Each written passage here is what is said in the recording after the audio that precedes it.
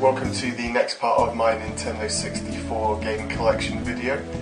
Just before I begin to show you the next part of the collection, I'd just like to thank everybody for all of your feedback, comments. I really appreciate it, and I hope to pass on some of my knowledge about collecting Nintendo 64 games. So if you like what you see, please remember to subscribe, and let's get on with the games.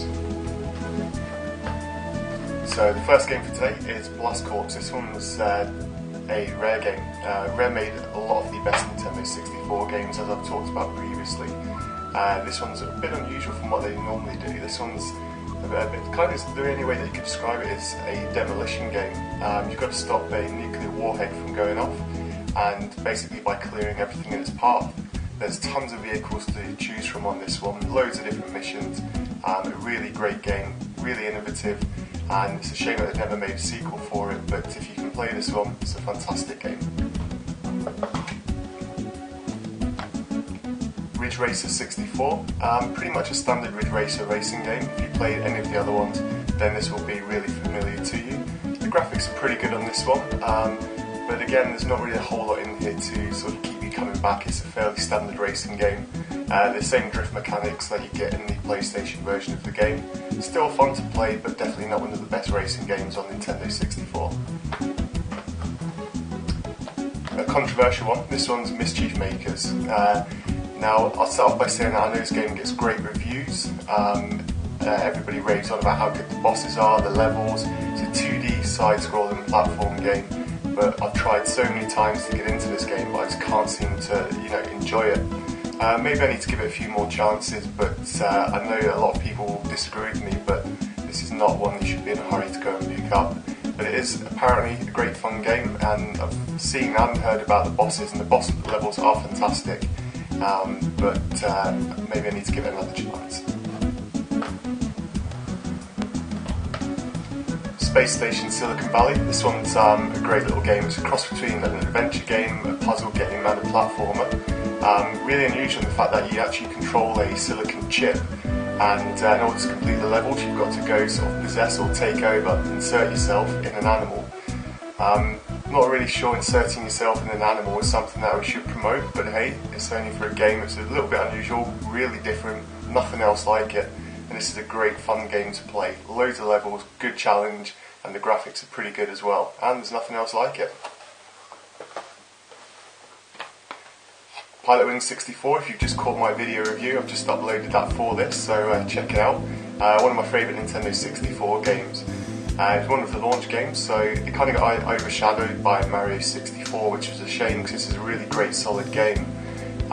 Loads to see and do, some great level design, the graphics are good, frame rate's solid, control's nice, and all in all, just a really great game to play. It's nice just to sit back and relax because it's not too hectic, and you can kind of play this one casually.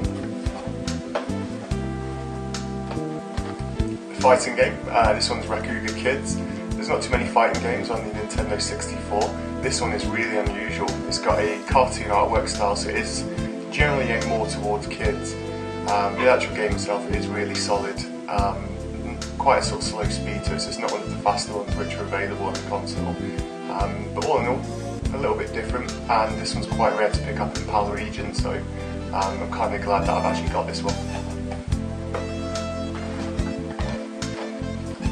Iggy's Wrecking Balls. Oh, this one's a really bizarre game. They don't make them like this anymore.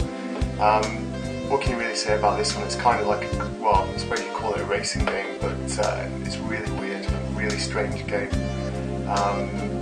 If you play like Uni Rally on the SNES, it's kind of sort of similar in a way, except this one's a 3D one. It's an okay game. It's not one that you're going to be, playing for months on end, but a relatively solid game. Nothing special. A little bit different in terms of the racing style of it, but not one of the best games on the Nintendo 64.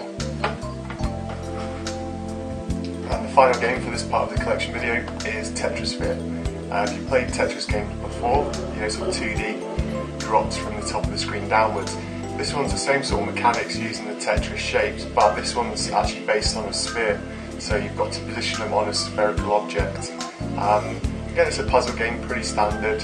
It's not as good as, obviously the original Tetris, but it's a different take on it. There's loads of different Tetris games available. This one's generally okay, it's a little bit of fun. And if you like your puzzle games, this one's a really great one to get on the Nintendo 64. So that's all for this part of the collection video. I will be back soon when I get some more time to show you some more of my collection.